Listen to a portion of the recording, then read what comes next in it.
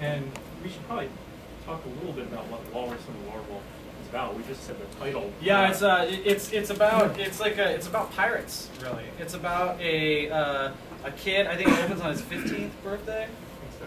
And he goes around the world. He becomes shanghaied by a pirate crew. He fights another pirate.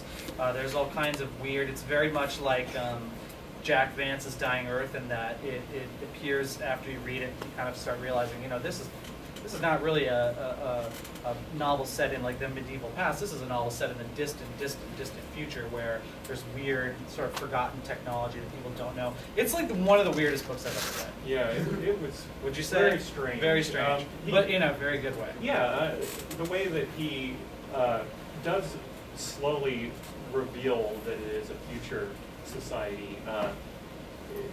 Very well done, very subtly done, and it's also a wild book. It's very, it's got a lot of humor in it, but a lot of adult humor in it. It's kind of Douglas Adamsy, but more adult. Yeah, I thought China Mieville's introduction to it really sums it up and is kind of worth the price of admission right there. But he describes it as something along the lines of, right here. He says, this epic picaresque of Drake's the main character, Drake's adventures is astoundingly full of stuff. Precisely the stuff that gets our sweet spots.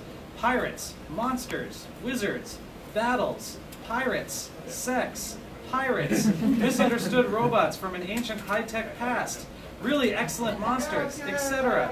Also pirates. So that's a pretty good summary of the book. Also his line about it's rare that you get a book where the main character is totally reprehensible in every way, and 1,000 pages later he hasn't changed at all. He's still totally morally reprehensible, and yet makes you like it. Yeah.